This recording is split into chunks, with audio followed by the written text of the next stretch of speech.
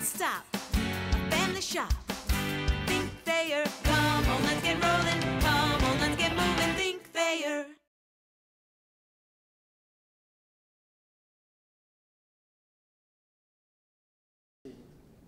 Now, he said it would take to get to the second year before the offense was clicking. I mean, you guys feel like there's still room to improve, or where you guys are at right now, the way the last 2 weeks have gone? I still feel like there's room for improvement. I think that we're clicking, but we're still not to the point where we're going to be automatic every single drive. We're still leaving players on the field, but I'm happy where we are right now, but there's definitely room to improve. Coach talked about the week, the jump from week 1 to week 2. What kind of things, offensively, did you guys tweak to in the 2 weeks? We really didn't tweak anything. We're just executing the way we were supposed to be executing.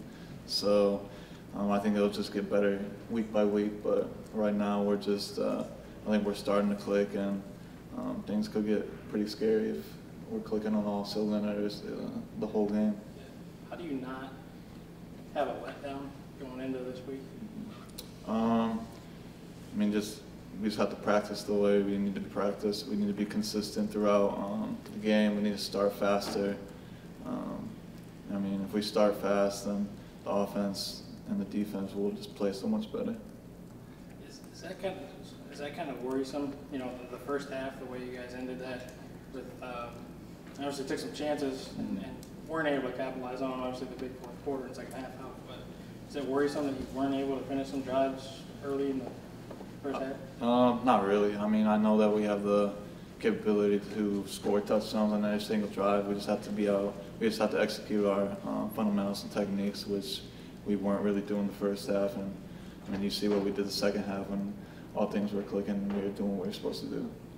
What's the difference with this team with Matt Johnson at quarterback? And has he even surprised you guys a little bit with how quickly he's gotten everything going? I mean, I don't think he surprised anybody. I think we all know that he's this type of quarterback. He's just so versatile. He's really a student of the game. He puts so many hours into watching film with the coaches, and I just think that he prepares better than anybody else on the team. So I don't think anybody's surprised at what he's been doing, and I think he's just going to keep getting better. Gehrig, going back to Thomas's question about a letdown, do you personally have a concern about a letdown this week after a big win? For myself? Well, for the team. Oh, okay. No, not at all. I just think that we just need to continue to get better, and I still think that there's things that we can do better at, offensively and defensively, and I just think that those things will happen with time. And, I mean, we just have to go out there and play the way we're supposed to play. Are you guys doing anything to guard against a letdown after, big win, Big Ten school?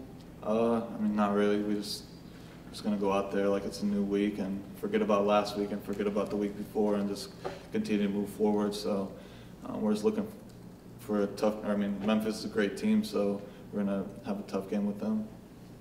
When you talk a little, I assume you've seen some film on Memphis. Mm-hmm. Have you looked at them at all, or know much? Not really. I was going to start that today and tomorrow, so not too much about them. Knowing that you're finally home, is there, excitement mentally to, kind of get this week rolling? Definitely. We want to play in front of the home crowd for once. Those first two, playing on the road the first 2 games is always tough because you don't have the fans to support you, just because of how far the games have been played away from here. But we're excited to get the Doit rocking this weekend and have a lot of fun at home.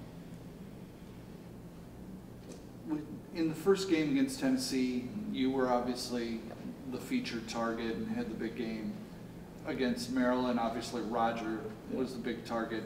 Will you talk? How is that kind of determined who the target is? It's really not determined. We just have to see how the defense is going to be playing. Like you said, I had a big game the first week. Roger didn't have that big of a game. And the second week, I didn't have a big game, and Roger had a huge game. So, it's just going to see week to week.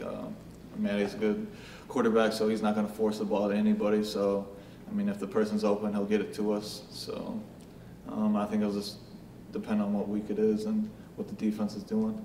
So, when you say it's not determined, do you mean up until you walk up to the line of scrimmage and say, here's what they're doing, here's what we've got. Yeah, exactly. I mean, Matty's really great at reading defenses. He knows where the ball is going to be thrown just based off what they're doing. So as receivers, we all have to run our routes 100% every single time because we don't know where the ball is going to go with Matty at quarterback. I would think it also has to be an advantage that you have such a skilled number of guys as receivers. You can't just pick on Gehrig Dieter because there's Roger Lewis and Ryan Burbrink and so forth. Yeah, that's the great thing about our offense. We have 5 or 6 guys that can really play, so you can't really just pick on one of us to take out the game because 2 or 3 more of the guys will have a great game.